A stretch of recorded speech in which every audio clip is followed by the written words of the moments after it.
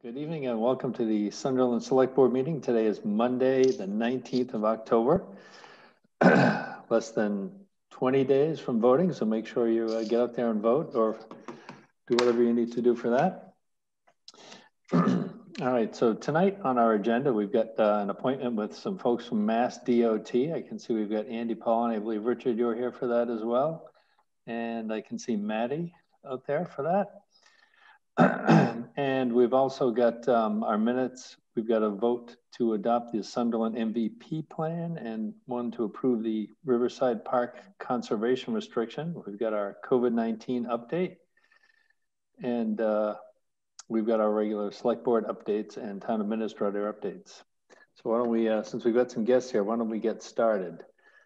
Mr. Chair, if I could? Yes. Before we take off with that, note from the town clerk talking about voters and the election, since we're early in the meeting.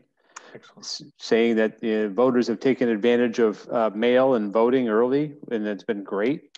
It's a reminder that early voting hours are posted at the website, at the town offices, front and back doors, at the town library, and then again, our election reminder that our election is going to take place at the library on November 3rd from 7 a.m. to 8 p.m.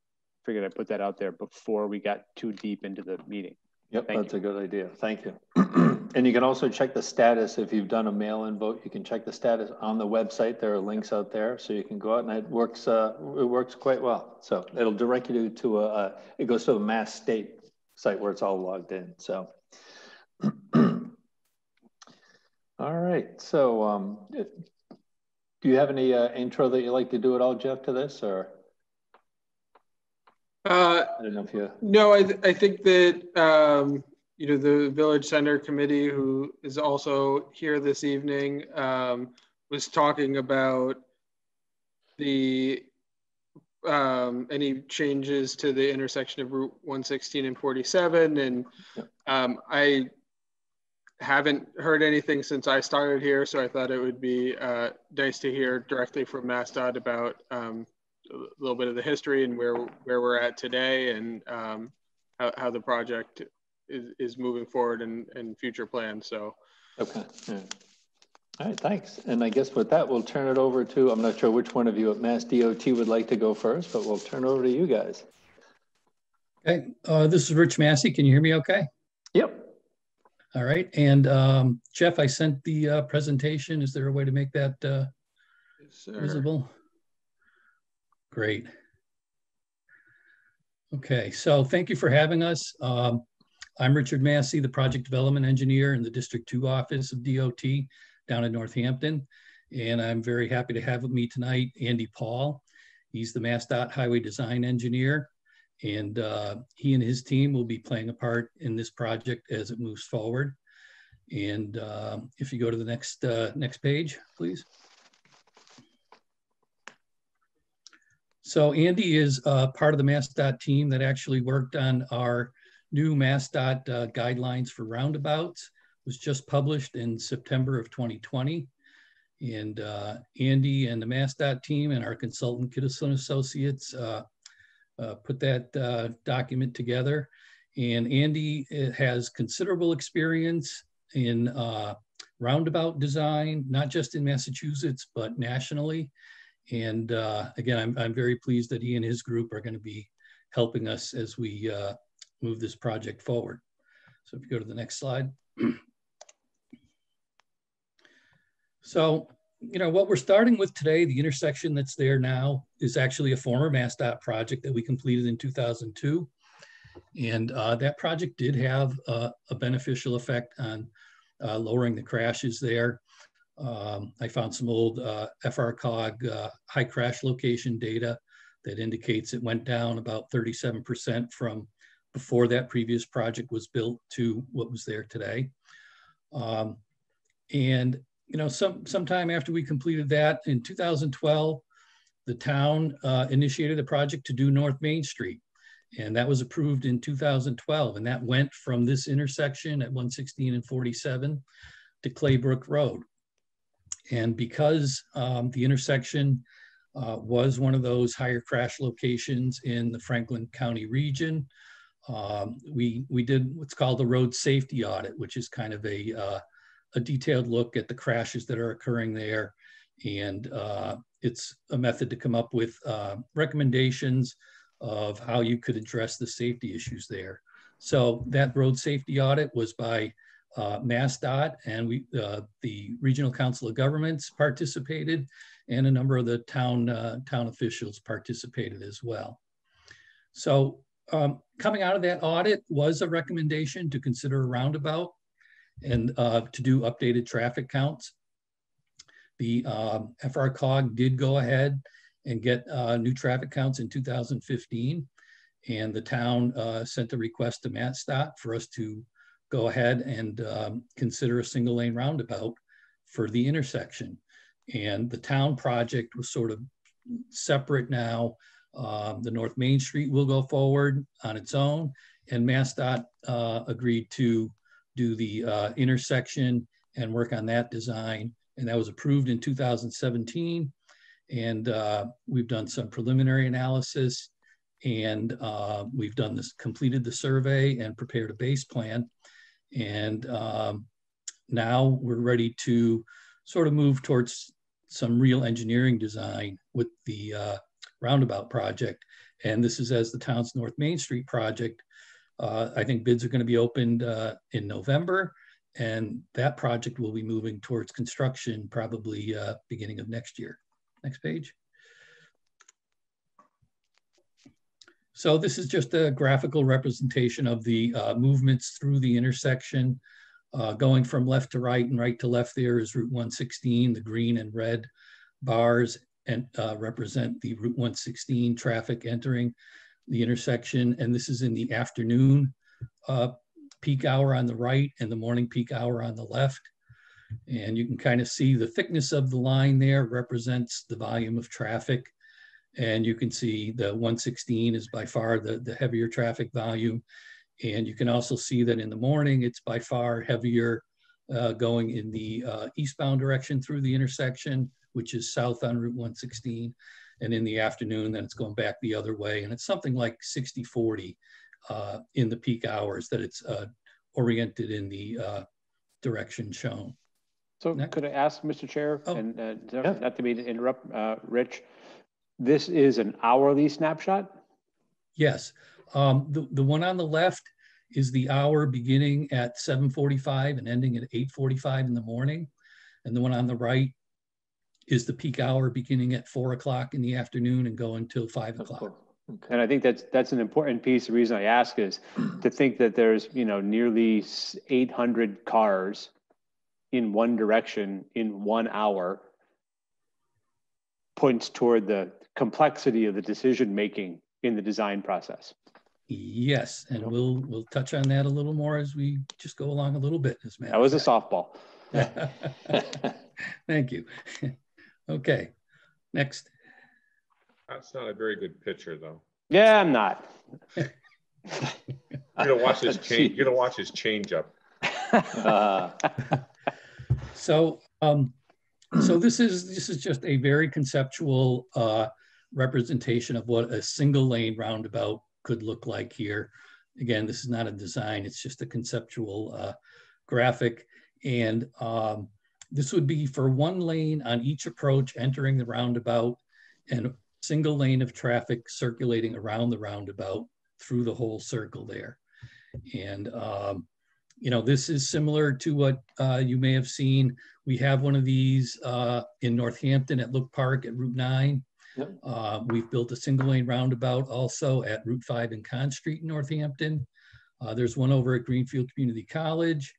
And there's one over at UMass, North Pleasant Street, that actually was not a MassDOT project, but it is another single lane roundabout. And then we have the double single lane roundabout over on Route 116 and Bay Road in Amherst at Atkins Corner. And it's a very simple, treatment, and they work pretty well. But we do have that issue of those traffic volumes that we talked about. So if you go to the next page. So if you can see it in the yellow and red highlighted boxes here, the top one is, each movement and what percent of capacity it reaches in the afternoon peak. And the afternoon peak does control, so that's what I'm showing here. And you see that even just at the volumes that were counted in 2015, Route 116 westbound is at 97% of capacity, with just that one lane entering and one lane circulating around the roundabout from all of the approaches. And the bottom box there, the 412, that's the length of the queue in feet that you would expect there, that it would be that or shorter, basically 95% of the time. So that's about the maximum that you would expect traffic to be backed up on the approach, the westbound approach of Route 116. And then if you grow that 10%, so that, again, that can be 1% for 10 years, 0.5% for 20 years, whatever time frame it is. When the traffic grows 10%, it's going to be that Route 116 westbound approach, which I think was, in 1,000 range, or certainly at least departing the intersection, you're like 12% over capacity. And the length of that backup on that approach in that afternoon hour is up to, 650 feet. And so a single lane is, really at the point where that heaviest movement is sort of at and starting to exceed capacity with some growth. Go to the next, please. Hey, Rich, could I just add a couple things on the analysis? Oh, sure, Andy, thank you. Sure. On the model that we use to do the analysis, it's developed based off of national statistics, using averages based off of data collected from hundreds of intersections, and it's just that it's an average of those. And what we have found anecdotally in Massachusetts is that drivers behave differently than the average, as you might suspect. And in cases like this, where it is borderline, we usually anticipate that people will be able to navigate the intersection more efficiently than what's seen here. And if it's a borderline case like this, we can use other models to do the analysis to help us determine whether or not our assumptions are correct. Rich had mentioned the 95th percentile queue, so it's either at or below that 95% of the time. So only 5% of the time is the queue as long as what's projected on here. As we develop this further, we'll model what the average queues are, which I think is a little bit more helpful for planning purposes. And then the assumptions that Rich mentioned about the growth are also important to note. That 10% could be 0.5% per year over 20 years or 1% over 1 year. We can do sensitivity analysis if there's more projection in one region than another or less. We can always model that as well. So a few different scenarios that we could look into as part of our planning process. I actually have a quick question, if I could, just like, because you're trying to project out, future growth and everything. What about, have you looked at self-driving cars and how that will affect it at all? That's just over the horizon. Sure. We do, and there's I think a couple different ways to look at it. One is Richard mentioned this intersection kind of went through the capital program about a decade and a half ago. So depending on the investment that we're making, if this were a bridge structure, say that we're putting in, and the intersection adjacent to that bridge we're proposing a roundabout, and that bridge we're planning on being there for 50 years, we'd think about it a little bit differently than say a standalone intersection like this, where it's likely that in 15 or 20 years we'll be back maybe to either do just a typical resurfacing and maintenance project, or maybe even reconstruct the intersection. Okay. And with self-driving cars and roundabouts, it's somewhat unique. The drivers are actually pretty, human behavior is actually pretty efficient, and they found that through the research that's been done, that they're able to process anywhere between like 14 and 1,600 vehicles per hour for a single lane roundabout like this. So again, near the thresholds that we're talking about, but there's some efficiencies that could be made up from self-driving cars, but really until you've got 80 or 90 or even close to 100% saturation, are you going to actually be able to model that as well? Okay. And we just had one question about the Atkins roundabouts, because they've been in for, how long have those been in? Oh, goodness. At least 5, right? It must be going on 10 years. Okay. Because somebody was curious about what the traffic change there versus the projected has been. And I noticed I used to take that every day, and that was a vast improvement, I know, on getting through that intersection. So, yeah. Yeah, I don't know. I'd have to check and see how much traffic may have grown there since it was constructed and see what kind of growth that experienced. Okay. All right. Thanks. Yep. Okay. So next page. So this is kind of, if, there was that significant traffic growth and, as Andy mentioned, you can look at the average queues also to help in the decision-making process. But, if it was determined that, we should look at the next, or one of the next sizes of this intersection, one of the things you could look at is a 2-lane approach on each of the Route 116 approaches here. And again, this is just a very conceptual level of what a 2-lane approach on each of the 116 approaches would look like. 2-lane approach and 2-lane departure. And then for 2 of the quadrants of the circle, there are 2 lanes of traffic circulating around the roundabout. And on the North and South Main Street legs, there's only 1 lane. And the red lines here, the dashed lines in the 3 of the quadrants represent an approximation of where the back of the sidewalk would be if you needed to build out to a 2-lane approach and departure on each of the Route 116 legs. And if you go to the next page. So obviously that makes, a huge difference in the capacity. And there's a line there, volume to capacity ratio, that for both the 2015 volume and the 10% growth, it's at like half capacity, which I think maybe is kind of intuitive, since the other one was about at capacity at a 1-lane approach. And, so this one operates, quite well on the traffic volumes. It's got really a lot of excess capacity. And Andy, I don't know, maybe at this point you want to jump in. That's not always, really good that you overbuild it so much. And if you want to speak to that. Yeah, sure. So if you're if you've shown through your modeling that you're going to have excess capacity, usually what that can lead to is higher operating speeds.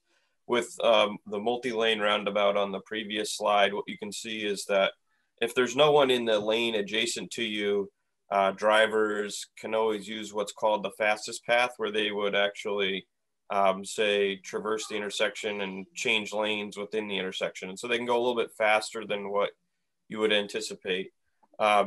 There's things we do to mitigate that, where we make the entry geometry like a sharper curve so that it forces drivers to slow down even more. But more and more, we're leaning towards not overbuilding these intersections and instead trying to, as much as possible, utilize 1-lane operations within the intersection. And so I think that's where we would do further analysis to look at it, but that's certainly a strategy here that we would look to employ. Thanks, Andy. So the next page. And this is, again, the graphical representation of those, 95% queues, which is You know, it's kind of the max you would expect, and 95% of the time they'll be shorter than that. And as Andy mentioned, you know, a good piece of information to have would be, what would the average, you know, 50% of the time, what would the Q be?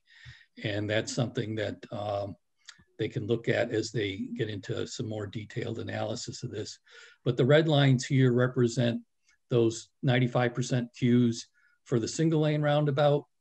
And the yellow lines, which are very short, show, you know, how really well or how much capacity the 2-lane approach on Route 116 in each direction has if you go to that. And again, you see it's a vast difference.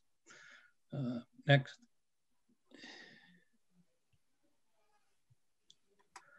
So, you know, we touched on a few of the things. And, you know, these are some of the considerations. We've talked about some of them, you know, other approach configurations.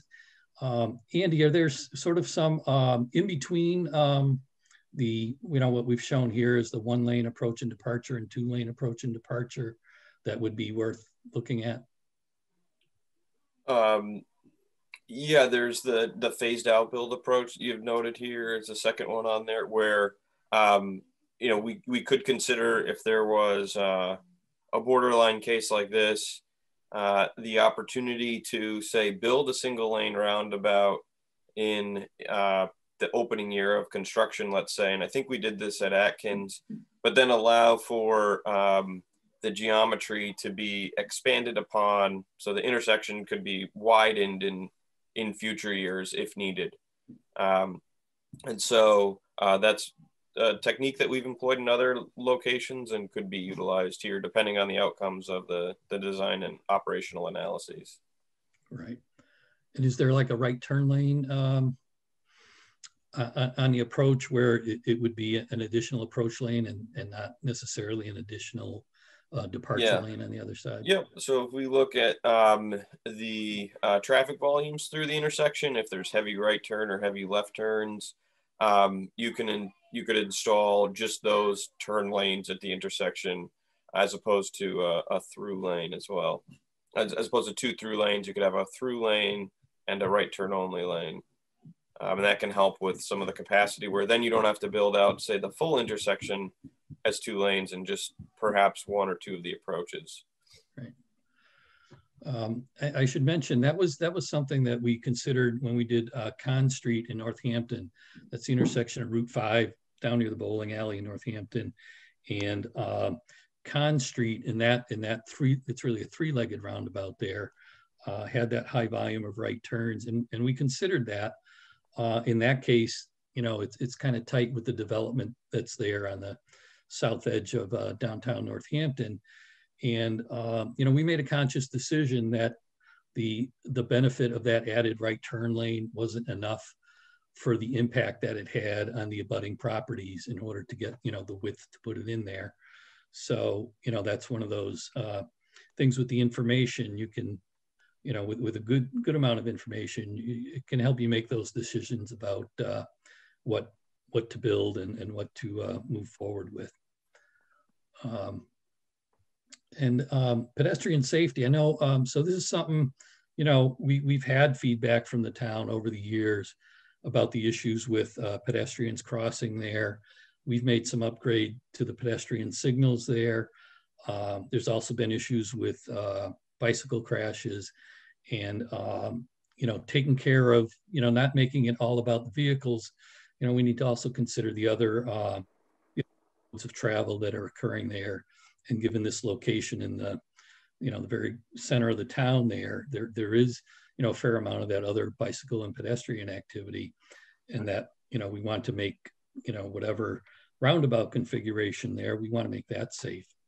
And, you know, there's a number of ways to control the traffic as it approaches the places where the pedestrians will cross.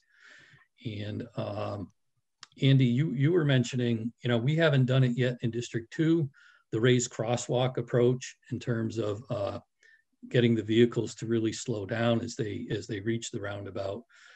Yep. And if you could just touch on that. Yeah, so one of the techniques that we're using when we're designing the roundabout is to get the entering traffic to be going the same speed as the circulating traffic. And a lot of times you can do that with just curves within the road. And so you're dictating how fast the vehicle can go based off of the curve of the circulatory roadway. Sometimes that operating speed is projected to be between 18 and 22 miles per hour, which is a good speed for drivers to be yielding to pedestrians. They're scanning the road closer to them as they're driving. And so in some instances, in order to reinforce that, we'll also raise the crosswalk. I'm sure you may have seen some treatments like this just at a mid-block crosswalk or just a crosswalk along a straight roadway. By introducing it at the roundabout, you're just helping to reinforce that speed reduction as part of the intersection treatment. And it helps to reinforce then the yielding behavior that drivers should be using to pedestrians that are crossing at the crosswalk. Right. Mr. Chair, may I ask a question? Yep. So there would be no, you would no longer activate any type of light with a sidewalk. And so I guess you'd no longer be pushing a button. So you would just wait for the cars to yield for you to cross. Is that correct? That's correct if we didn't use any activation. But we could also, Rich, as you can see on the slide here, that there are pedestrian hybrid beacons, or in some cases, other types of treatment help reinforce it. And where would the pedestrian crosswalk be, kind of like in relation to the roundabout? Would it be more towards the bridge now on the west side, or kind of in the same location? Where would the people be crossing? It would be, I think if you go to the 2-lane roundabout there, it's got a good depiction of the crosswalks. Yep. And it would be something like that with either the 1 or 2-lane approach, I think. Yeah, so pretty close to where they are now. If you're a little bit closer, if you're working with a single lane roundabout, just because the diameter is smaller, a little bit further away if you've got the double lane roundabout, you want to locate them about 1 vehicle length away from the edge of the circulatory roadway. And what that allows for is the vehicle to be stopped and looking for circulating traffic, while a pedestrian can still cross and not be blocked by that vehicle. So you set it back about 25 feet. And it looks like it's a little bit, the roundabouts originally were more kind of like, were perpendicular to the circle. Mm-hmm. Now it's looking like you're entering more on a tangential. Yeah, that's not always great. This graphic is the multi-lane roundabout. So on that tangent, you can achieve higher speeds. The vehicle can go faster. The one that's shown now, the single, it's more perpendicular, and so you're slowing vehicles down. That's why the single lane roundabout in this case is preferred. Or even though you see that curvilinear, the tangential approach is faster, that's where you might want to introduce the raised crossings to help reinforce the slower speeds. Okay, thank you. Sure. All right, if you want to just go back to the last page again, please. So the sketches really didn't show, a detail on bicycles, but I've clipped out something from our guide. That little image that you see there on this page, those are little ramps from the shoulder before you get into the actual approach to the roundabout. And it allows someone who's on a bike in the shoulder approaching to use a little ramp to get up to what would be a widened sidewalk or a shared use path going around the roundabout. And so that would be probably like an 8 or 10 foot wide path once the bikes are added in past where the sidewalk ends. And there was one question, Rich, from Mr. Pelletier. So we do recommend the separated path as shown. It's might not be perfectly shown on the graphic. What it's showing though is just transitioning back to on-road bike lanes. If there are separated bike lanes that can connect to beyond the project limits, certainly that could be accommodated as well. Right. And we talked a little bit about, sort of, designing way over capacity. And, that's again, something to keep in mind, that there is that very busy afternoon peak hour, but outside of that, you've got considerably lower volumes. And, that's something, again, that some more analyses of the various alternatives will give better information on sort of how important or not it is to have that the second lane on like the higher volume approaches there. And something that, I think we need to keep in mind here is that I think right now, or at least, pre-COVID, that, people may be using pardon the expression, a roundabout way to get through this intersection and getting off of 116 and maybe using like South Main Street and finding that it's actually quicker to get through there to go up and take a left turn from South Main Street to go across the bridge than to just stay going north on or west on Route 116. So, we do want as much as possible that if we do something here, hopefully it doesn't have to encourage people to sort of take, a different route and get onto some of the lesser streets just to get through this intersection, a little faster.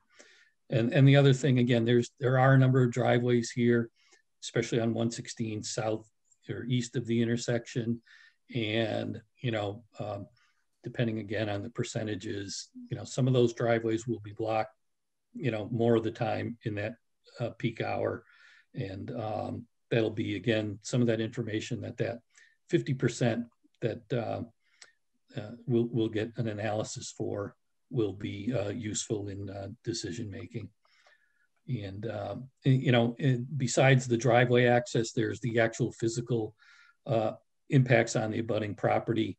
These really were kind of sketch level alternatives.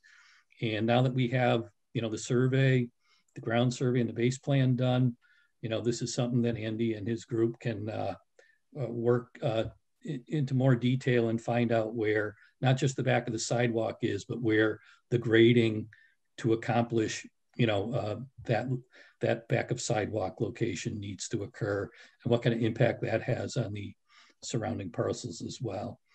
And I think we touched on a little bit, again, a single lane roundabout has fewer conflict points than a multi-lane roundabout. And that's another thing to think about before, jumping to multi-lanes, just because they provide, superior operation and shorter queues. So I think that's it for now. So Andy and his group, again, I'm very pleased. They're going to be taking what we have and using the survey.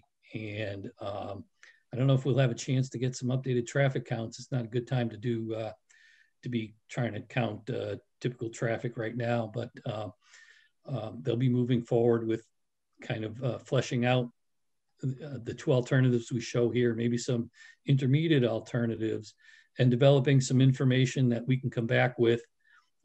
We're calling it, I think, a pre-25% level design, but it should provide a lot of information to help, further discussion and consideration of what this could look like as it moves forward.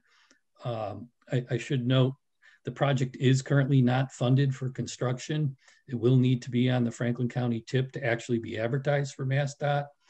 But, we're hopeful that as Andy's group can develop more information on this, and we can maybe get some consensus on what the project that we will advance looks like, that, the further along we get in design, that the better consideration the project gets when it's time to program the tip funds in the Franklin County region.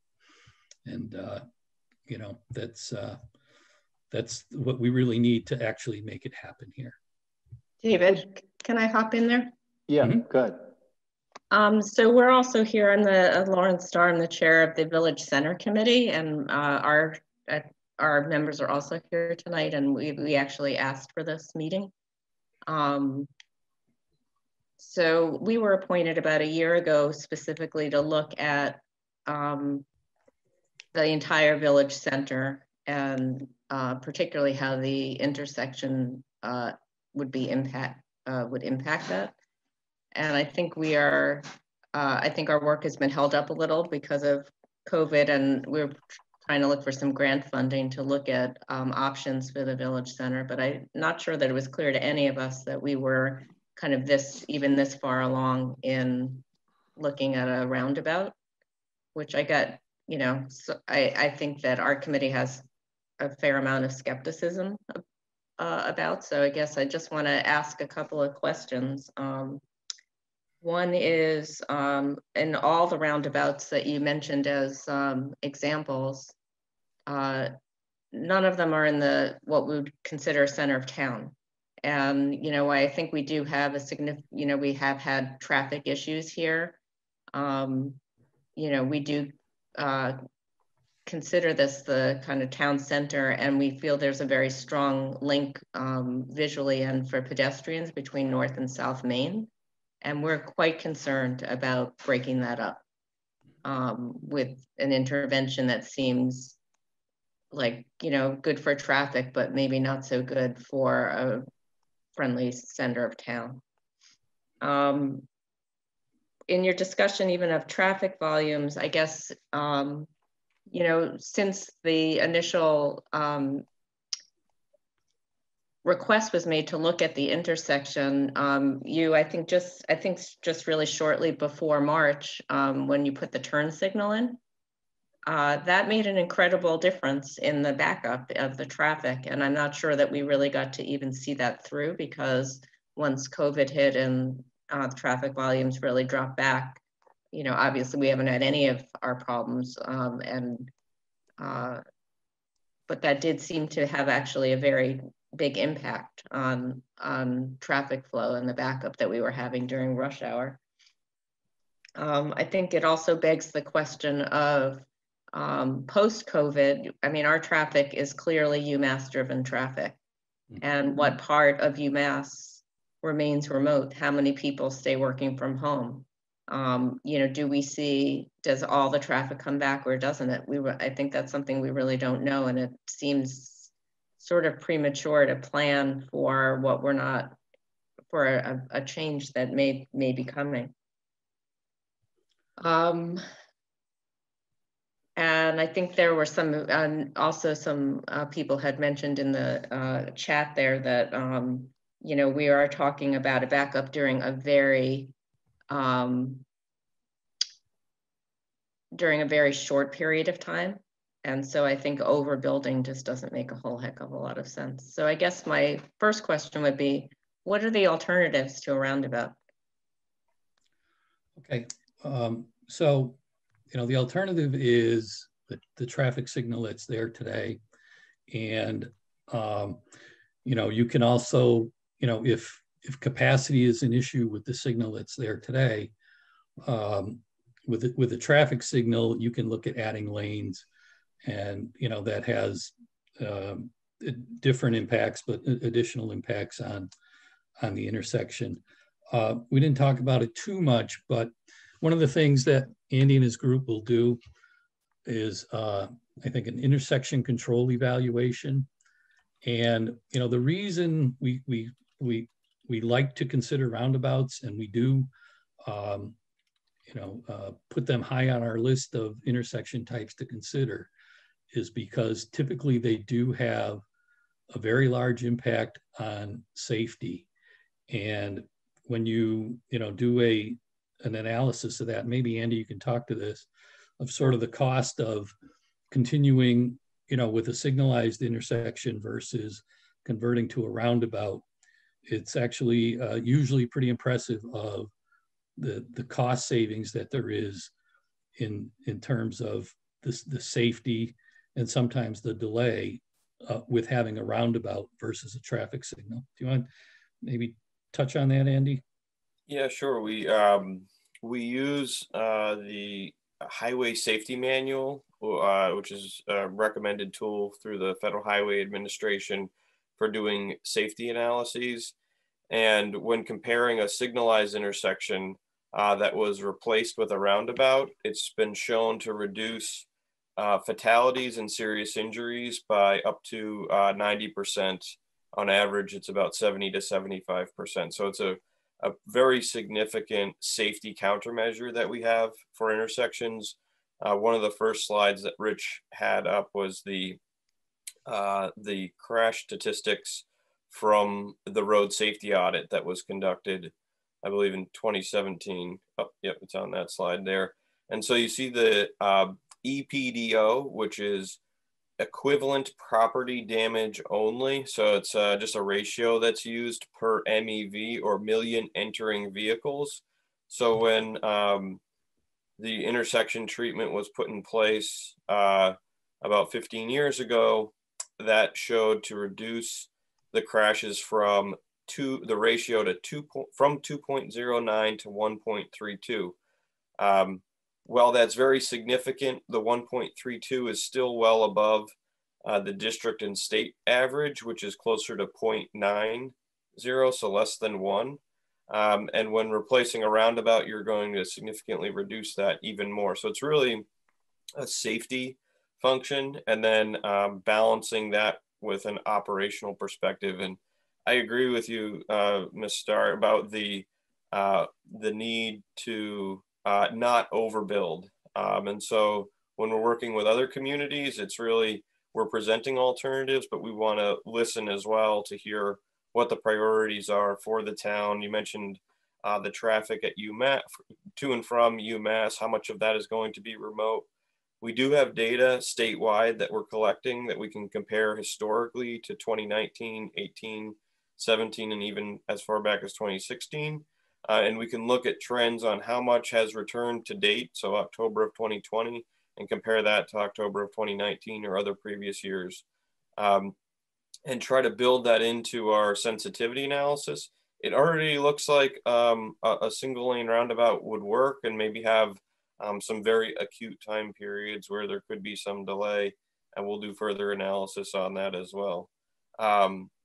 The connected to the downtown and being integrated into the downtown, we have roundabouts that we've built in city centers and on college campuses, and as part of development projects that can be used as a gateway treatment to help reinforce the slower speeds that you might be looking for in an area where there'll be people walking or biking or other commercial business use in and around the area. And at some points you can even use the center island of the roundabout to reinforce that and really make it a part of the downtown area. Some have decorated or landscaped the inside of the center island to reflect, say, some natural or historic context. Worked on a project in Annapolis, Maryland, where they really wanted to reinforce the historic nature of their downtown area. And it was used as the roundabout was used as a gateway treatment into Annapolis, Maryland, and in downtown Worcester, adjacent to the train station.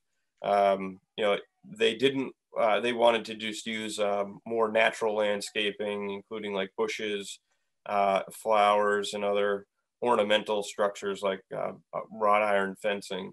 So there's different techniques that you can use to try to incorporate the intersection into the surrounding area. And then I think the intersection control evaluation that Rich mentioned is something that we'll be undertaking, where you measure the safety outcomes that I talked about. And then you also measure the operational outcomes, and you weigh that against the construction costs, the environmental impacts, or any other impacts that might be realized as part of the intersection project. I don't this is Liz. I'm on the Village Center Committee. And one of the things, I mean, I'm looking at the Glens Falls example that was cited. And the issue for us in part is that traffic coming on 116 is going 35 miles an hour. I mean, it's not already in Glens Falls. I've been on that intersection. You're already kind of crawling along. And what we want is a way to stop people. And we also want kids to be safe crossing. I don't know if you've got little kids, but kids go across the street all the time to go to the playing fields. We want, it terrifies me to think of a little kid having to watch for the cars and figure out how to cross safely. That just seems like I can't conceive of how we can make that safe without full stop. I mean, I love what we have now is the 4-way full stop. That just feels so good. I think, thank you, Elizabeth. Great question. So the differences between the signal and the roundabout, certainly we could spend a lot of time talking about those. The roundabout, what you end up with is not that red versus green, where with a green light at a signal, people can continue to go through at that 35 miles per hour.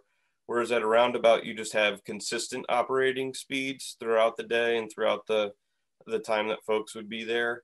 I do have 3 young kids, and there's a roundabout not far from my kids' school, just coincidentally. I didn't move here to live next to a roundabout.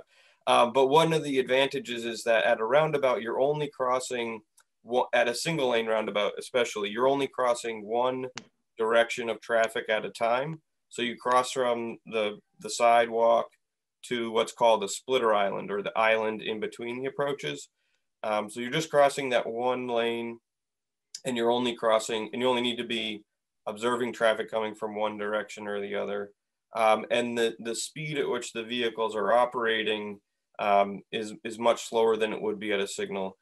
If there is a need, if there's some cases where we've worked with communities where it was adjacent to a school or an independent living center or a town hall, where we've, on the last slide, Rich showed some other countermeasures that you can include. Those are called pedestrian hybrid beacons, which is very similar to a signal.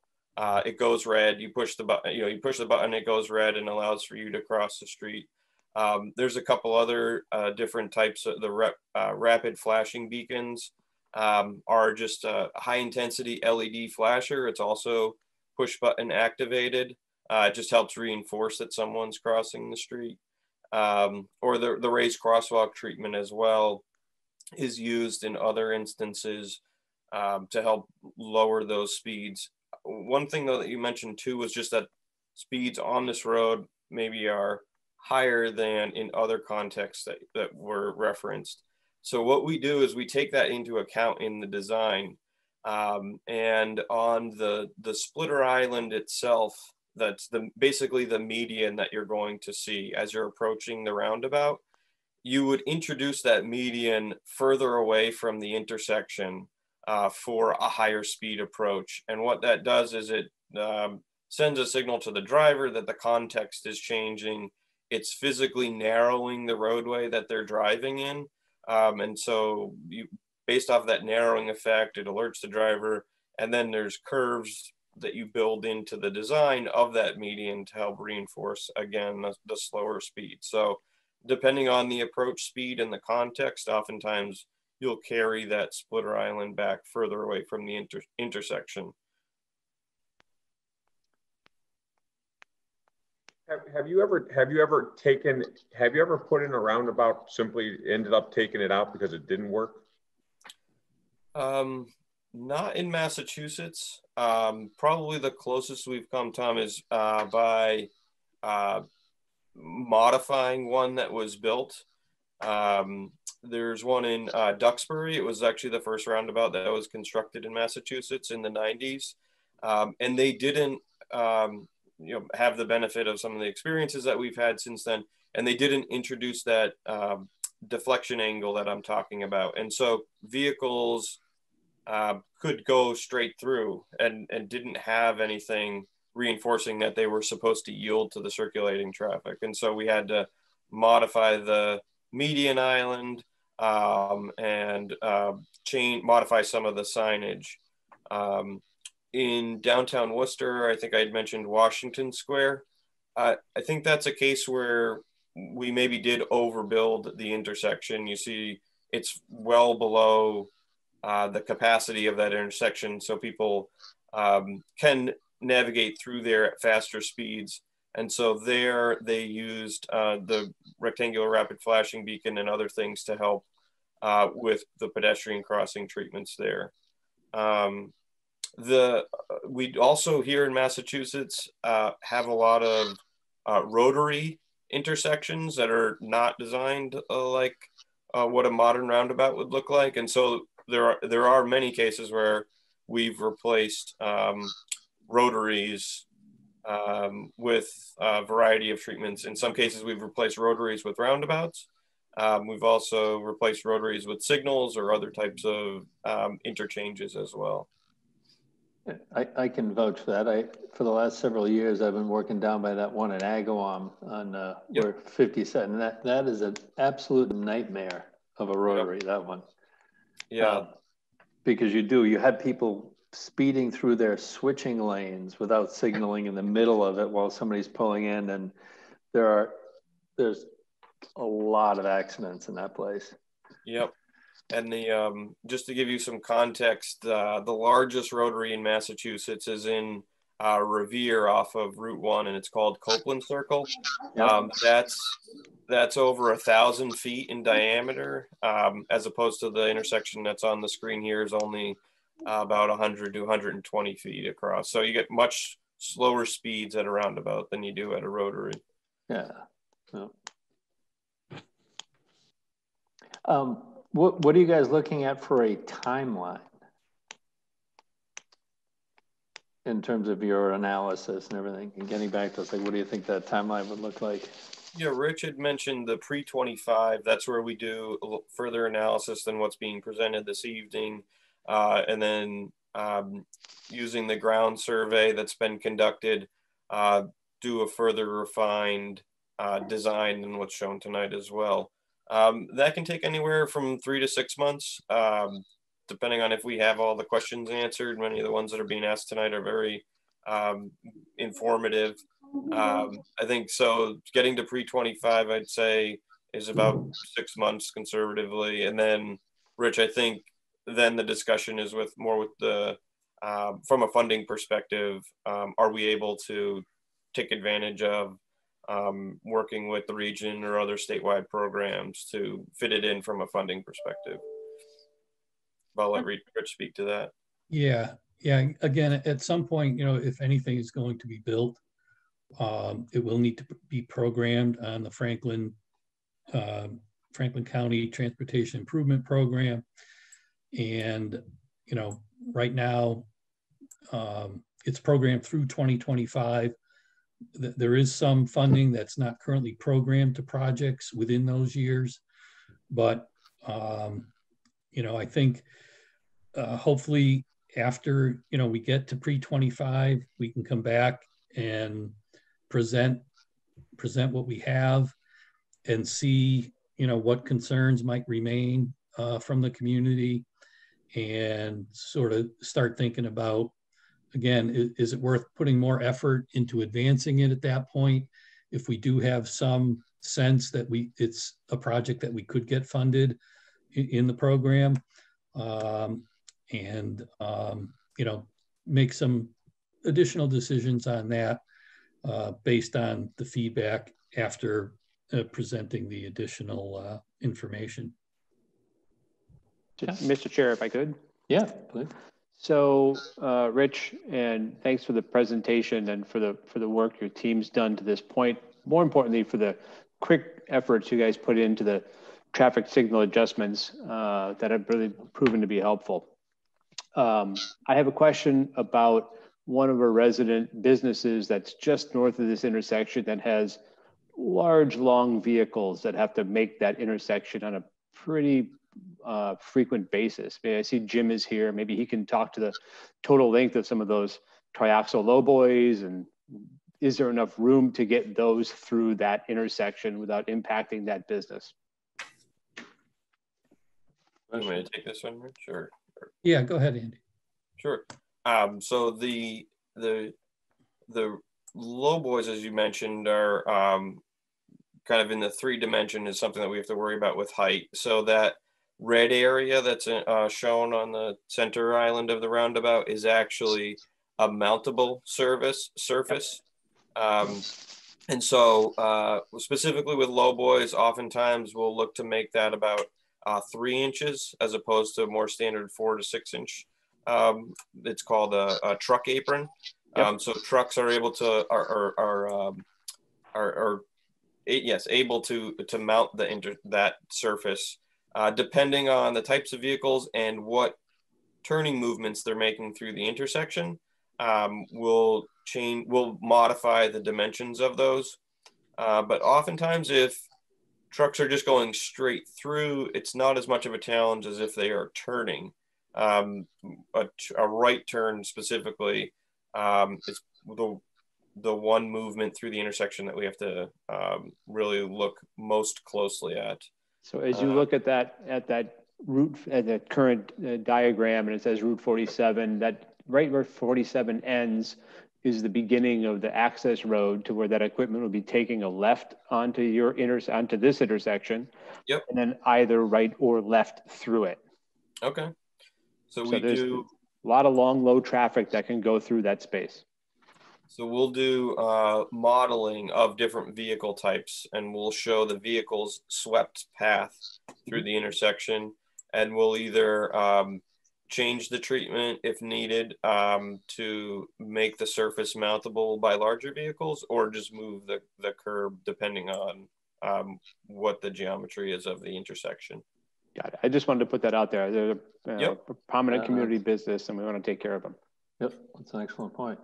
Yeah, for other vehicle types, if you've got any school buses or regional buses that go through here, we'll also design the intersection so that it can accommodate those buses without having to go up on that apron and jostle folks who are in any transit vehicles.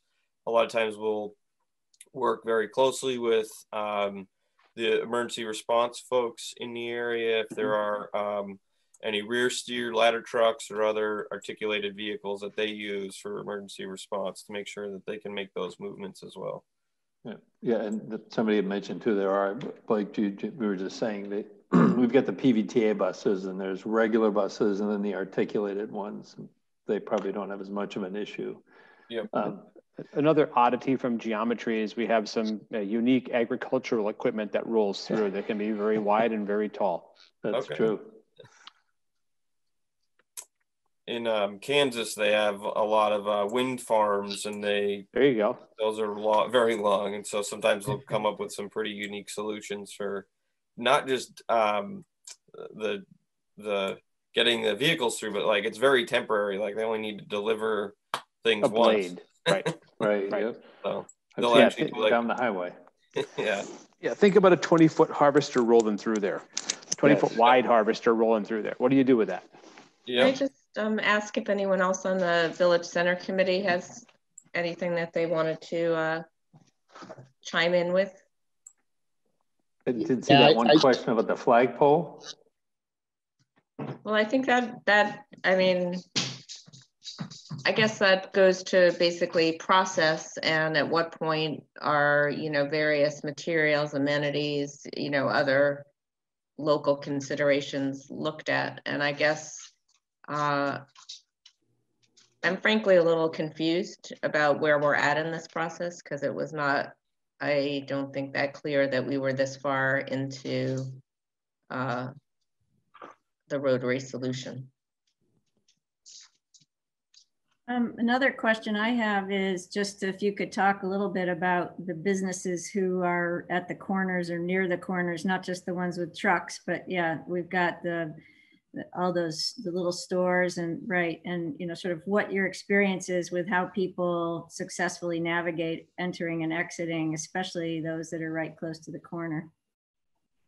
Sure, and maybe to answer Lauren's question about process, I would hesitate to say we're all that far along. This is just some analysis and very conceptual level sketches that were developed. That next stage that we're talking about, that pre 25%, is just that. It's before you're getting to any engineering contract documents. And as part of that, we're doing an intersection control evaluation, which will include not just the roundabout, but also signalization. So we'll still do that analysis and present those outcomes as part of that pre-25 process. And then even after that, there's a 25% design public hearing where MassDOT hosts a public hearing with the community to get their feedback. I like to hear from the community obviously before that, so that we're not just doing things in a silo. And so this is, to me, the very beginning of the process. We're just coming on from a design perspective, and felt that this would be beneficial. So we want to hear those things from you. On the access issue to and from the adjacent properties, commercial or otherwise, is also very important. So the driveways as they exist today, we would work very closely with those abutters to make sure that the access is maintained to those properties, both in and out of the properties. If there's any that are impacted, we still want to have the same full access and not restrict it to those facilities. If this were like a Route 9 or something that was median divided, I think that the context would be somewhat different. But here, where the road is mostly just a double yellow center line, state routes intersecting at perpendicular approaches, in most cases, maybe we've had to modify the access, but not eliminate it. I would anticipate that being the case here. Yeah, one of the problems we have now with businesses is because of the lights and the signal, it blocks traffic, and then oftentimes it prevents people from entering or exiting those businesses because of the blocked traffic. Andy, could I make a point on the trailers and such that go through the intersection? Sure, please. I think, you know, you see 116, they're just not going 116 east and west, and there's a lot of traffic that'll go east on 116 that ends up having to go north on 47. Okay. And traffic that goes west on 116 that's going to have to go south on 47. Not only the company that I work for, which is Warner Brothers, but the farmers now with the potato long trailers, they're using 47 a lot. So it's they're going to have to navigate 3/4 of the way around the rotary with the trailers. And so typically like this, where we've got state route to state route intersection, we'll do, for each approach, you have 3 turns left, or 3 movements you can make: left, right, or straight ahead. And so we'll do, it's kind of like a matrix of models that we'll build for each approach, those 3 movements. And then we might even, so then you have 3 times 4, you have 12 different graphics that we'll look at just for this one intersection. And then we might even have, that might be for one vehicle, like a bus or a fire truck or a tractor of some sort, or a lowboy. So for each one of those vehicles, we'll do those 12 different scenarios, those being left, right, and straight for each approach. And then you overlay those on top of one another to do a best fit of where the curb line should be. I also had one further question. When you had earlier talked about possibly with a single lane roundabout, adding some dedicated right-hand turns. Yep. Does that help in the peak hours? Yeah. So that's, you know, in this scenario here, you know, we just presented 2 alternatives, those being the full single lane or the double lane for 116. You can further refine those just doing the peak hour analysis. If, let's say, there's a heavy right turn or left turn in one direction or the other, that can help with the peak hours. It can also help with truck swept path as well. You end up with a wider approach. So. Thank you. So I guess the challenge is those issues in addition to, I think, our pedestrian and town center issues. So I think as Liz mentioned earlier, you know, we do have kids coming from the school crossing to go to the library or the playing fields. We've got a new senior housing project coming on off of 47, off of North Main, which, you know, is counting on pedestrian use of the access to the town center and to the bus routes, et cetera. And I just hope that when we see you next, that we also have some more, I challenge you to give us some more examples of this solution in a town center versus in a place where we're just trying to move traffic. Absolutely. Andy, there's a roundabout at Look Park. Yep. Is there any special pedestrian things that were installed there because of Look Park? I believe a bike trail enters that roundabout, and also not far from that roundabout is JFK Middle School, I believe. Mm-hmm. Right. Yep. Rich, I know the path goes through that intersection. Do you know if they did any additional treatments for the path crossing? Yeah, I don't recall offhand. I can check. We paved it and I don't remember, so. It was a while ago. Yeah, it was. Just love to have some kind of full stop option. It just scares the living daylights out of me to think of little kids going through there and cars not paying attention and they're going up in the evening. I really have a hard time believing in this whole safety concept for kids and elderly. And I think accessibility for people of all ages and ability is our top priority for all of the intersections we're building, whether they're signals or roundabouts.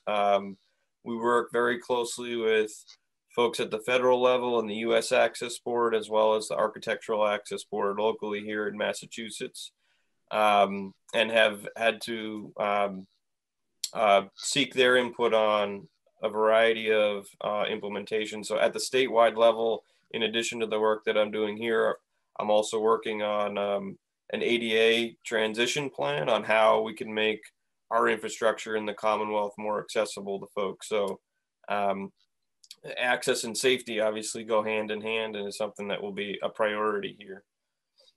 I know Rock made a comment, which I was actually just going to make the same thing. I think as a pedestrian, I find these actually much safer because at any crossing point as an individual, you only have to be concerned with traffic coming from one direction, as opposed to if I'm crossing the intersection now, I've got easily at least at a bare minimum 2 ways of traffic I have to look for.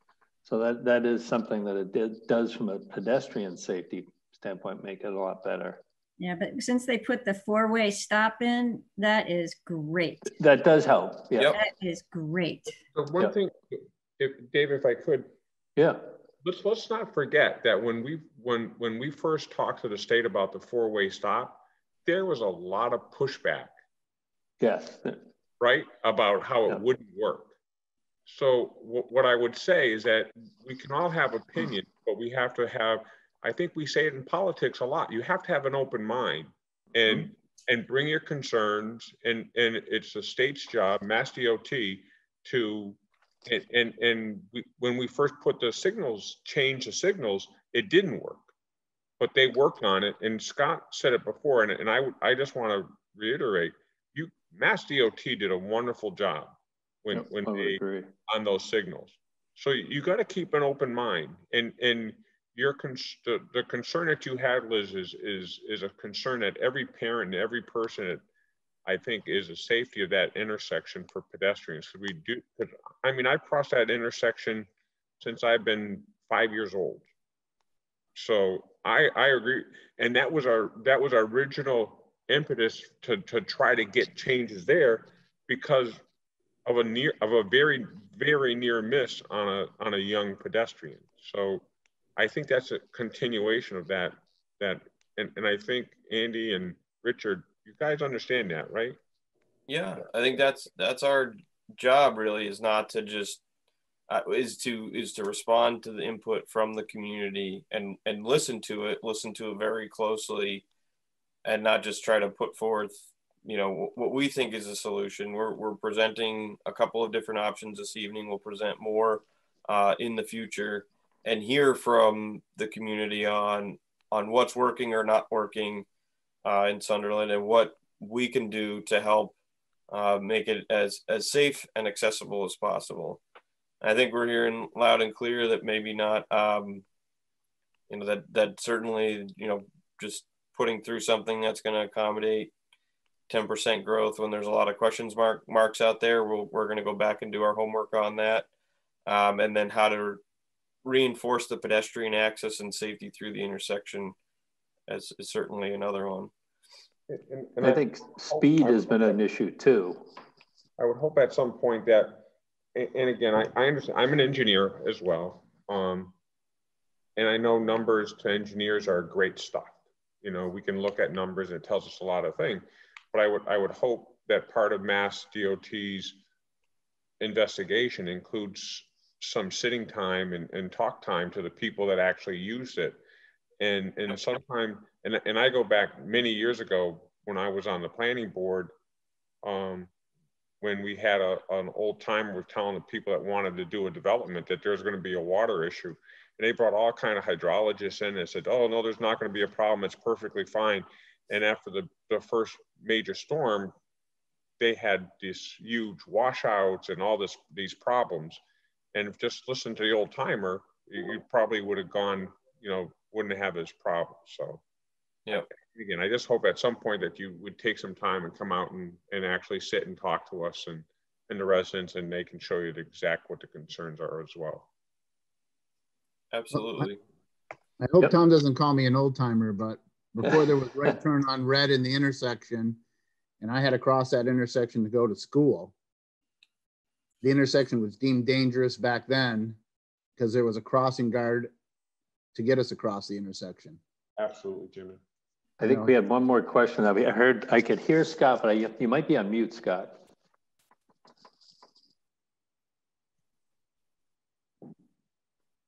Okay. Okay. I can hear you through the room, but I can't hear you over the audio. Anyway, I did a one thing to add. Someone had mentioned the flagpole. Certainly that's something that could be installed in the island, but one thing that we try not to put there is like a monument. We don't want people crossing to the middle of the intersection. So if there's monuments or other things that could be potentially part of this project or another project in the future, sometimes we've done a flagpole in Worcester. It was a clock. I think it was like a clock tower. They moved to one of the quadrants outside of the intersection, and you had benches around it and other things. But you certainly could put a flagpole in the middle or other vertical treatment. Some people have even planted trees and done like a Christmas tree or some, you know, the holiday treatments in the center island. But nothing that you would want anyone to go across the circulatory roadway and draw them to the center of the intersection. No attractions essentially in there. Yeah.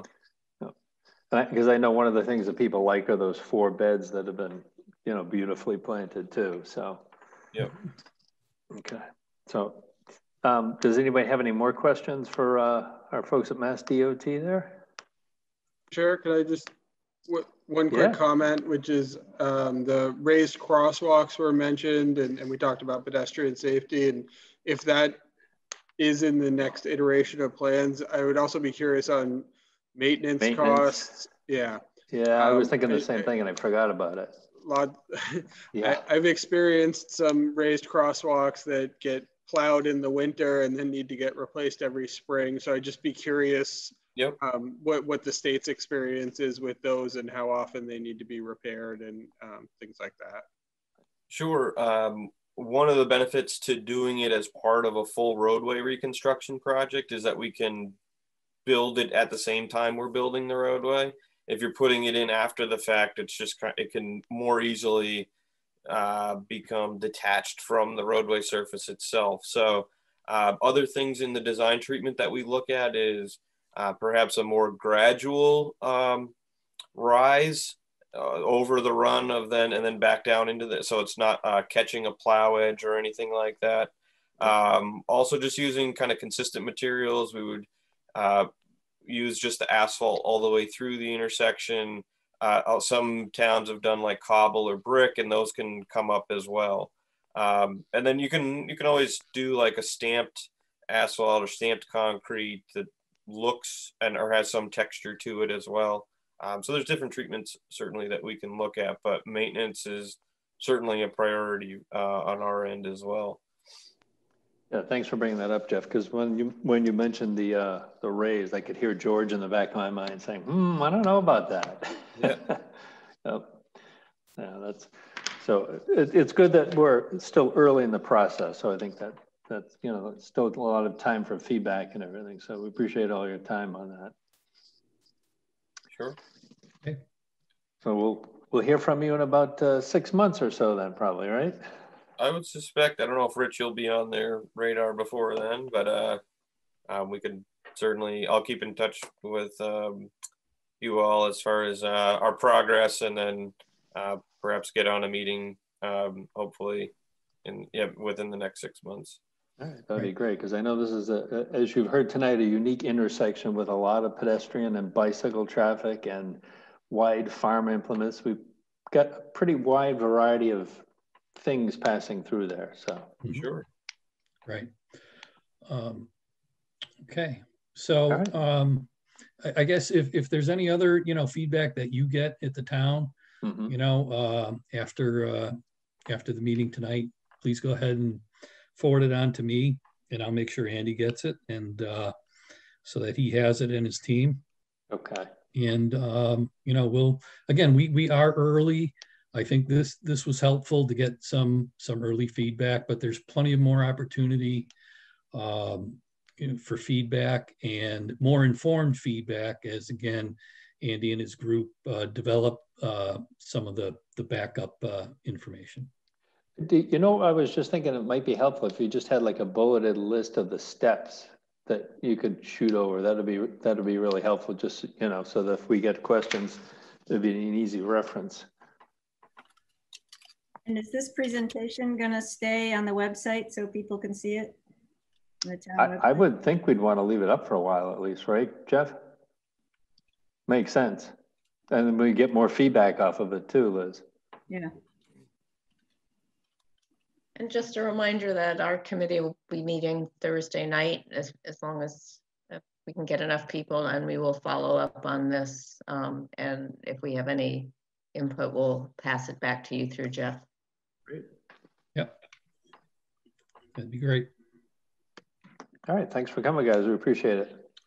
All right. Thank you. Thank you. Thanks, Andy. Yep. Thank you.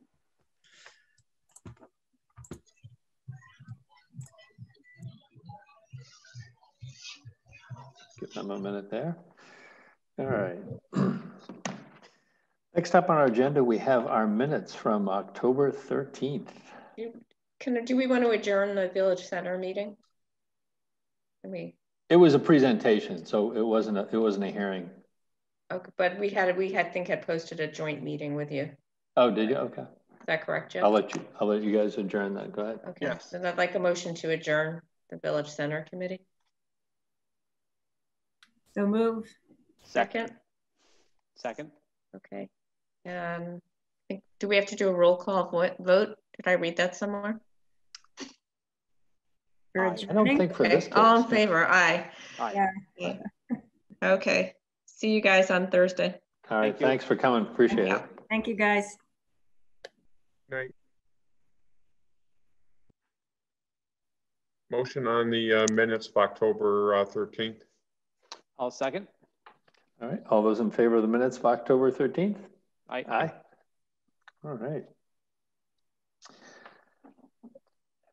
Next up, we have a vote to adopt the Sunderland MVP plan. I think we've talked about this a couple of times before. So we had, oh, good. Were you going to say something, Jeff? Nope. Oh, okay. All right. As we've had our presentation in last week, and we've met numerous times on that. And now it comes to the time where we get to vote on it. Anything you want to add to that, Jeff, at all, or? No, just some of the comments that we got back from the public comments that we got back from the meeting, and subsequently were incorporated into it. And from that, we're incorporated into the hazard mitigation plan, which is still open for public comment until the October 28th. Okay. All right. I move to adopt or sign the plan. There's been a lot of effort gone into that. There has. Yep. We have a second. What's that? Second. Second. Okay. All those in favor of adopting the plan? Aye. Aye. Aye. 3-0 on that. Thanks, Tom. You keep slowly moving out of the frame. There you go. Look at that. Okay, and next we have a vote to approve the Riverside Park conservation restriction. Do you just have a little refresher on that one for anybody who may not remember that one, Jeff? Sure. So as part of the park grant a few years ago, it was a requirement that there be a conservation restriction on the property.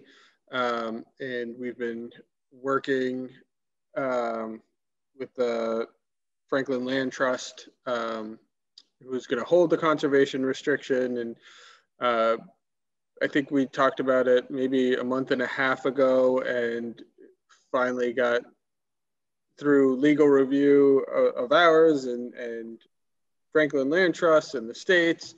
So this is just the final language to grant the conservation restriction trust. All right, thanks. Do we have a motion on the approval of the Riverside Park conservation restriction? So moved. Second. Second. All right. All those in favor? Aye. Aye. Aye. All right, 3-0 on that one. Next up, we have our COVID-19 state of emergency update. I don't know what we have for updates, and I see, oh, there's Lori. I have no new updates. Welcome. Okay, that's probably a good thing at this point. It is.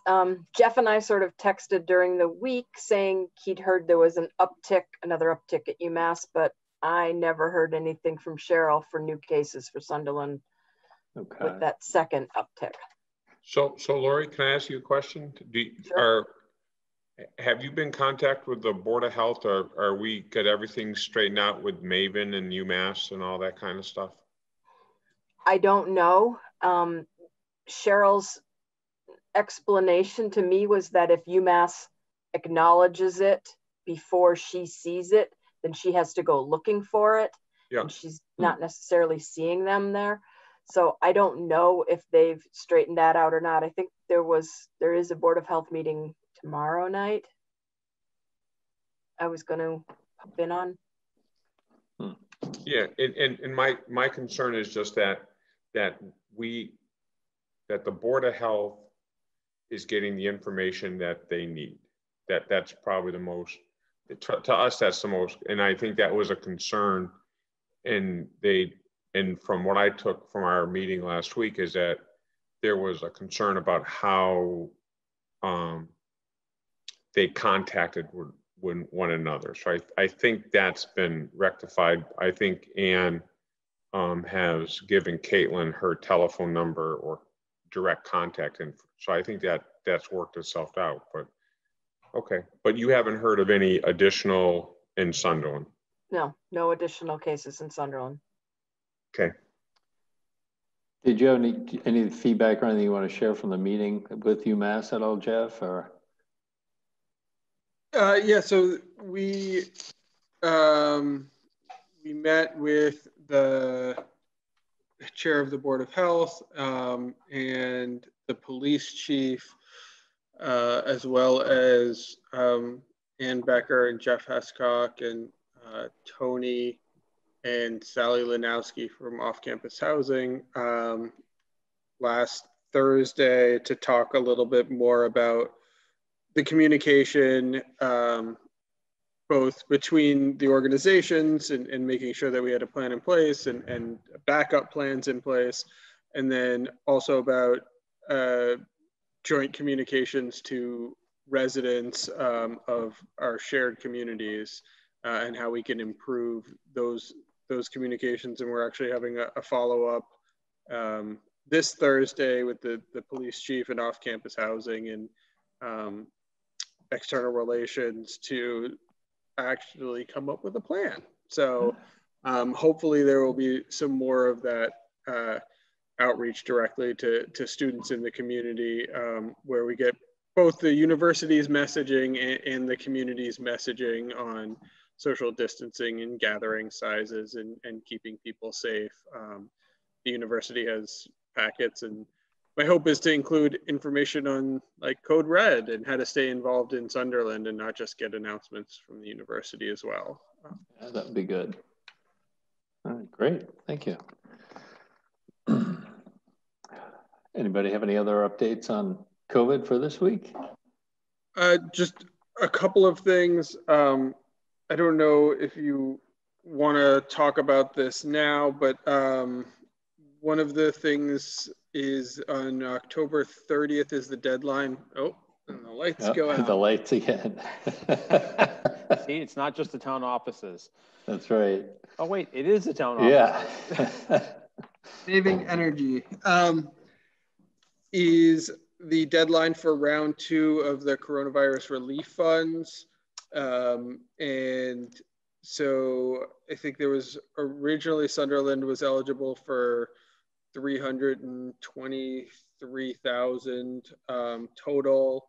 And what I've seen other communities, I think I mentioned this, other communities are sort of applying for the full amount and then giving it back. And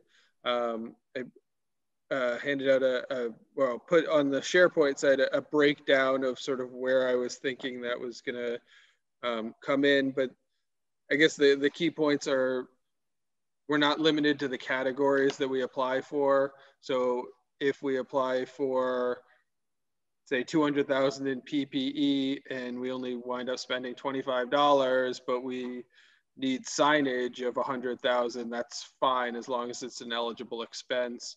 Okay. And then we return any money that we either don't spend or we spend on something that is not eligible, which I don't think we have done so far, and we are trying very hard not to. But those are the only 2 caveats. So I didn't know if there was any feedback on that approach or questions. Yeah.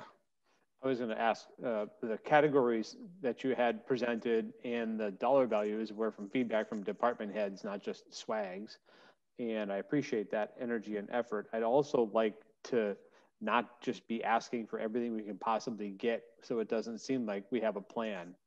I'm of always the mindset, have a plan, know where you're going to put it, right? Know where those resources are needed and where they should be allocated for. And then if they're not needed, then that's fine. I can value that versus just asking for the maximum amount because it's convenient. I think that's lazy, personally. And I agree with Scott, but I also know is like on the senior center, yep. You know, there's concerns. The town of Whately just spent money to purchase a tent with a heater that they could use at the senior center, and they're going to donate it to the senior center so the senior center can use that tent to extend the food program and or whole program. Now, I don't think most of us thought at that time that we need to be buying a tent. Maybe Whately did. They're very smart people. My guess is that they didn't, but I would say my priority is that we want to make sure that the Board of Health has the necessary financial support to do what they have to do. Mm-hmm. The second, and just as important, is that all of our employees and to see what the employees have done, town clerk especially, what she's done to make the building open for early voting is pretty amazing. So that has to be a priority. And my third, and I say 1A, 1B, 1C is that, and we have said this to Ben, the principal at Sunderland Elementary, and Darius, the superintendent, is that the schools have the tools that they need for to get our kids the education that they need. And I have to say, I have heard from multitude of parents the great job that Sunderland Elementary is doing right now. And that reflects very highly on the staff and the administration, and more importantly, parents and the children that go there.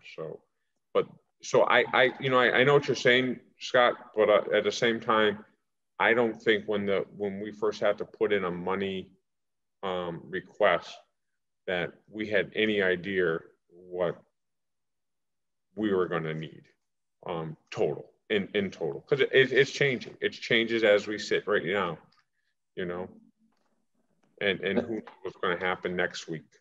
It does help that we've got that little bit of flexibility in there too. At least it gives us a little easier moving around the money than we might normally have. Well, you talk to Lori. I mean, maybe if there's stuff that we need for a dispensing site, emergency dispensing site. I mean, maybe there's items that are going to be needed for that we don't. Maybe we have to buy zero, sub-zero freezers, because some of the vaccines that are coming out have to be stored at sub-zero temperatures. I mean, I don't know. I just think we need to be ready to respond, however and whenever we need it. Thank you, Mr. Chair. Thanks. I know what Scott says. Scott, I respect what Scott is saying. I agree with him. Yeah, it's important. Although this one thing I think this has all taught us is to be a lot more flexible and think a little differently than you usually do. Yeah, and I would say I don't have a problem asking for the full amount, but I would say it's important for us not to spend it just because it's there. That's probably exactly. That's probably more important to me, and it's just I think that's up to us to make sure that the money that we're actually spending is money that we have to spend, and if we give some money back, that's fine. Just don't spend money because you have it, and I don't think we don't do that to begin with. And I think that, the two key things, you mentioned the emergency dispensing site, and when vaccines become available, that's a big, less than clear expense. And the other is that as of December 30th, there's no federal or state funding. So I don't think that there's a universal acknowledgement that by December 30th we'll all have been vaccinated or be safe or have herd immunity at that point. So there's also thinking, and I think we're allowed to purchase up to a 60-day supply of PPE. So it's sort of also preparing for the first half of calendar year 21, and making sure that we have sufficient supplies going forward. Right, starting in. Yeah, that's a good point, because we're clearly not going to see a vaccine before the end of the year at this point. So, or in any number at the very least. So, so I had one other different COVID update, which is, and I guess it relates back to the meeting with UMass, which was one of the resources that's available is, or potentially available, is this Stop the Spread site. And I think that there was some confusion about Bay State in Greenfield, and they do have a testing facility. I think it's not an official state stop the spread site because of some confusion. But as a red community, we do have the option to request those types of resources. And I know that Amherst, while not in the county, but a neighboring community is also red and has also been requesting it. And so wanted to present that to the select board and hear your feedback about maybe working with Amherst to find a local, Northern Hampshire, Southern Franklin testing site. And then the other thing that I was on a call a couple hours ago, and Community Health is doing mobile testing sites, and I was going to reach out to them, and one of the suggestions was maybe they could spend a day at if we're seeing them in particular areas of town, maybe they could spend a day in each of those areas and do more location-based mobile testing. So I'm going to certainly explore the mobile option more and get a better understanding, but wanted to present the option of working with Amherst on one of the state stop the spread sites and hear what the select board had to say about that. And the EMD, Lori. Yeah. I was out working in my daughter's yard the other day, and one of the neighbors came over to express her concern about the availability of testing, especially now that Sunderland have been and I think if you go back to the original, when the COVID first started, we all were told about the importance of testing. I don't think that's changed, and I think if we can get an opportunity to make it easier for our residents that want to get a test to get a test, I think it's much easier to do contact tracing if you have people that are testing positive. And so I would say, if you're looking for a vote, my vote is, yeah, anything we can do to increase the availability of testing would be a great thing, in my opinion, Jeff. And to clarify, I think one of the things I was also looking for is feedback on the idea of working with Amherst versus requesting our own, with the knowledge that how important is it to have a site within Sunderland versus something just closer than Greenfield or Holyoke? I think, in my opinion, I don't think it's a bad thing to partner. I think it's a good thing, and I think you would have trouble right now finding Greenfield as a viable alternative to get a test. Yeah. From this person that told me they had to go to Springfield to get a test. Yeah, it seems a bit much. And whatever resources we can wheel in to have availability more locally, I'm all behind it.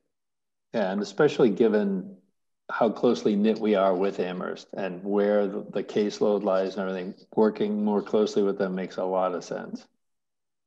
And I like the mobile idea. I think that's a unique approach to it. Thank you. All right. Thanks, Lori. Yep. Till next week. Next week. And hopefully it's the same level of reporting. Nothing Exactly. It's a good stuff. Yep. What I want to know is when we go from red to gray or yellow I'm with to you gray. again. Yeah, there's some talk about that and how it's being calculated. But believe me, it's impactful and it's very irksome.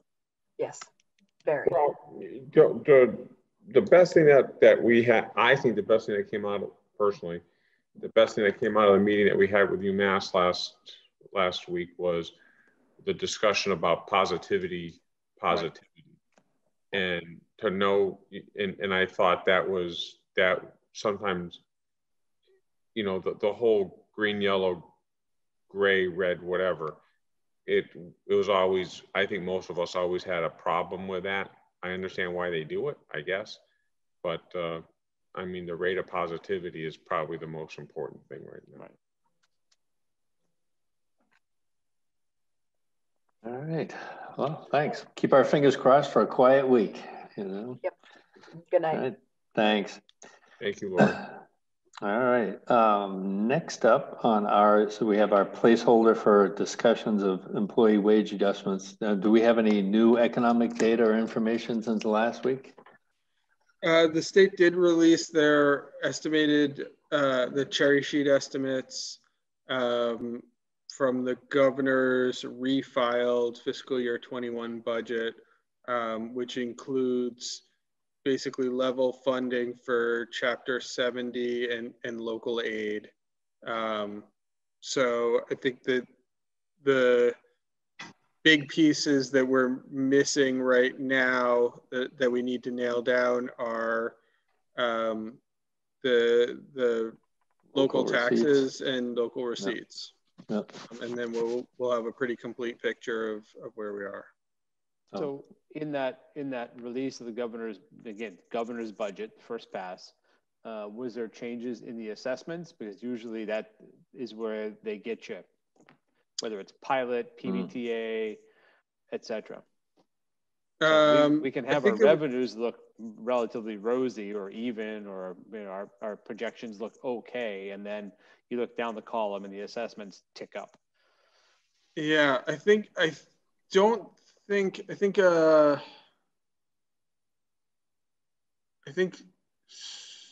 there wasn't a big uptick in the assessments. I think the Regional Transit Authority was up a little bit, okay. But I didn't see a large offset in that area. It sounds like we're getting closer, and that's a good thing. Yeah. So kind of we're probably right around with our original estimate, like mid-November, so we'll have a better idea. Yep. All right. Keep our fingers crossed on that too. Now we get to our select board and town administrator updates. Any select board up? All set? I'm all set, Mr. Chair. All right. Everything, Scott, this week? Actually, if I could, Mr. Chair, I received 2 calls, one Saturday and one this morning from butters of the, whatever it's called, the Sugar Bush Meadows new name. Yeah. And I'd like rebranding. If for a combination of excess noise, also the sizes and group gathering, I'd like to take the time to thank the police for the work that they've done there when called. But as has been described, when the police roll in, the group scatters and then subsequently reforms when the police leave. This activity, type of activity has been going on for a little bit of time now. I struggle with this notion that suddenly, because the project is developed, that it's up to the town to, be the heavy hand. And I feel that we're at a point where very early on in their business life that we should bring the management team in and skip the whole letter part and bring them in with the police chief and say, here's the frequency of calls, no names, no nothing like that. Here's the responses. That's just public data. Yep. And reinforce the point that, they committed to us to being good neighbors.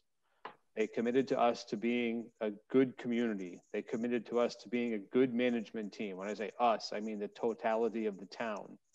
And what I'm hearing from concerned neighbors and what we'll probably see in the police log is that maybe their management team could step up their game a little bit and hopefully extend their reputation for being the, quote, community they wanted to be.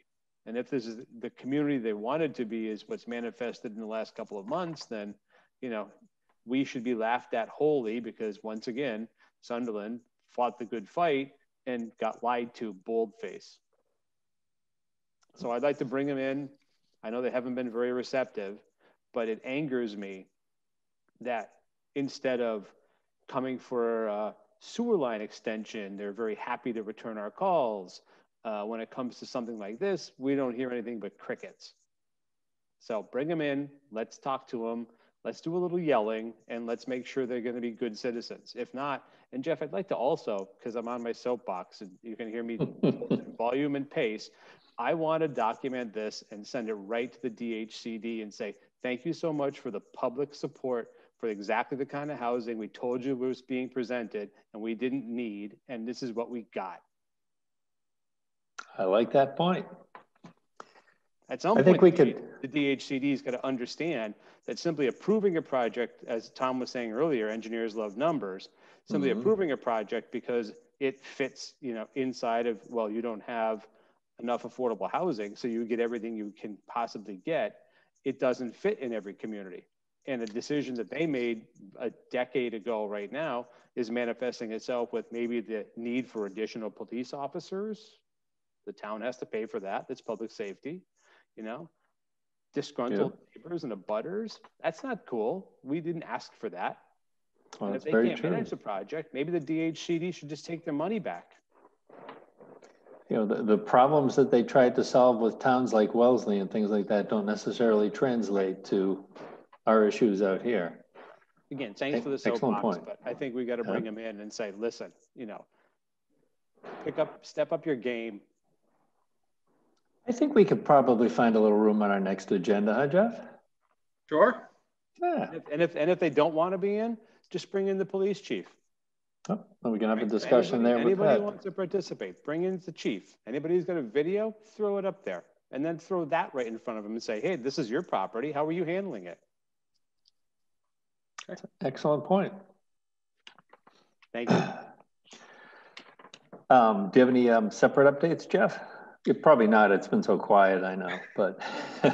I just actually wanted to shift gears a little bit and talk about two recent events that our state senator and state representative were doing over the weekend. On Saturday, they did, it was a 2-hour live broadcast from Mike's Maze with Monty Belmonte, and they interviewed, it was in support of the clerks and the voting process and to encourage people to vote. And our own town clerk was there and gave an interview and did a great job. And I just wanted to give her a shout out. And then today, the state senator and Representative Blaze and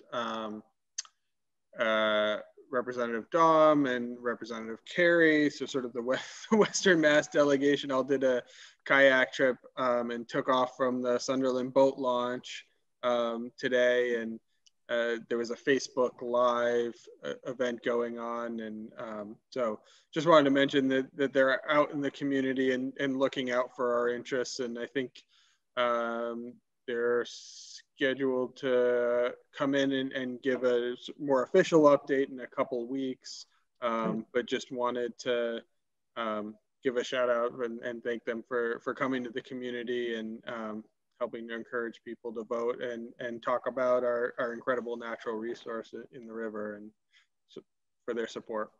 That's great. Good points. Yeah. It sounds like it was a good event, and they had a nice day for it today too. The weather held out, which was good. So, all right. And do we have any general public comments at all? We've reached that portion of the evening. I know we've had a number of discussions earlier, so we might be public commented out for the night. So, just for tonight anyway. All right. Our next meeting is going to be Monday, October 26th, 1 week from tonight, same time. So, I just saw something flash on there. Hold on one second.